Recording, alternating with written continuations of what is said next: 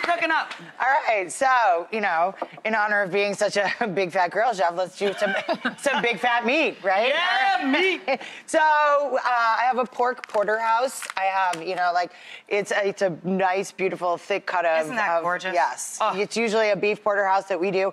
We're gonna brine these babies, so I Always be brining, one of my favorite sayings. Everything tastes better brined. Right, especially pork. I mean, you know, these days it's bred to be so lean, even, you know, the other, like, you know, the other heritage, white meat thing. Right, any heritage breeds and that kind of stuff. So we have rosemary, we have some garlic, cloves, salt, sugar. I like to do these guys overnight, so they really, I mean, and you can go crazy with brines, whatever kind of flavors you want in there. That's basically it, salt and sugar and whatever flavor. What other flavor you want to go in there. So I leave them in there overnight, and we'll say, all right, see you later. See you later. See you tomorrow. Right, and so then we have these guys that have come out, and it's like they've really absorbed all of this salty deliciousness and like some garlic, rosemary, and we're like, oh, keeps the pork really super nice and moist. So then we're just gonna earl it up a little bit. So we're just gonna lay these guys on the grill and get some beautiful grill marks on them all over the place, like really brown food everywhere, tastes good, and then we're gonna pop them in the oven for about 10 to 15 minutes. We're gonna take it to about 140, 145 degrees, and then we're gonna let our big fat meat rest. And so then we're just gonna do a little sort of sauce chutney for this. I've got some delicious bacon and onions going on here, clearly some salt.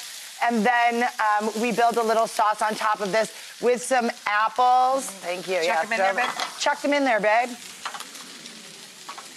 Right, apples and some prunes. If you don't have, like, prunes or dried figs work really well. Yeah, dried fruits, yum.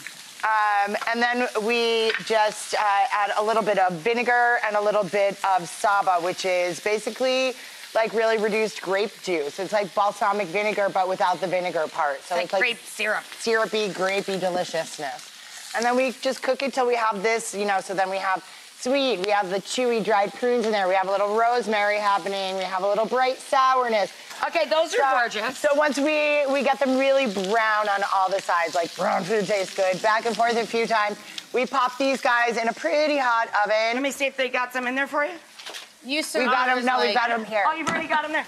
Look, it's the magic of TV. Ta-da! Right, here we go. So we're just letting them rest to let the juices like redistribute and let all that deliciousness happen. I'm gonna slide this down in so you got it. Right, so then we have our super yummy chutney sauce, you know, like our apple and prune with a little rosemary and bacon in there. So these guys, let's just cut right off these big fat bones and slice them up, and then, yeah, look at that. Beautifully pink and juicy in the middle again. Right? And I just slice it up beautifully. There we go.